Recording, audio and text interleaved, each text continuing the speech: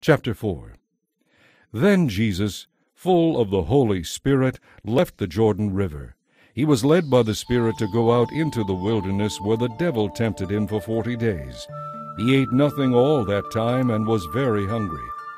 Then the devil said to him, "If you are the Son of God, change this stone into a loaf of bread." But Jesus told him, "No, the Scriptures say people need more than bread for their life." Then the devil took him up and revealed to him all the kingdoms of the world in a moment of time.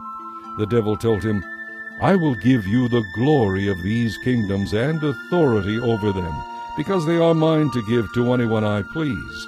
I will give it all to you if you will bow down and worship me." Jesus replied, "The Scriptures say, 'You must worship the Lord your God. Serve only him.'" Then the devil took him to Jerusalem, to the highest point of the temple, and said, "If you are the Son of God, jump off, for the Scriptures say, 'He orders his angels to protect and guard you, and they will hold you with their hands to keep you from striking your foot on a stone.'" Jesus responded, "The Scriptures also say, 'Do not test the Lord your God.'" When the devil had finished tempting Jesus, he left him until the next opportunity came. Then Jesus returned to Galilee, filled with the Holy Spirit's power. Soon he became well known throughout the surrounding country. He taught in their synagogues and was praised by everyone. When he came to the village of Nazareth, his boyhood home, he went as usual to the synagogue on the Sabbath and stood up to read the Scriptures. The scroll containing the messages of Isaiah the prophet was handed to him, and he unrolled the scroll to the place where it says, "The Spirit of the Lord is upon me, for he has appointed me to preach good news to the poor. He has sent me to proclaim that captives will be released, that the blind will see, that the downtrodden will be freed from their oppressors, and that the time of the Lord's favor has come." He rolled up the scroll, handed it back to the attendant, and sat down.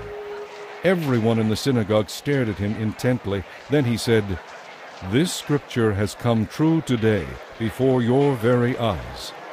All who were there spoke well of him and were amazed by the gracious words that fell from his lips. "How can this be?" they asked. "Isn't this Joseph's son?" Then he said, "Probably you will quote me that proverb, 'Physician, heal yourself,' meaning, why don't you do miracles here in your hometown like those you did in Capernaum? But the truth is, no prophet is accepted in his own hometown.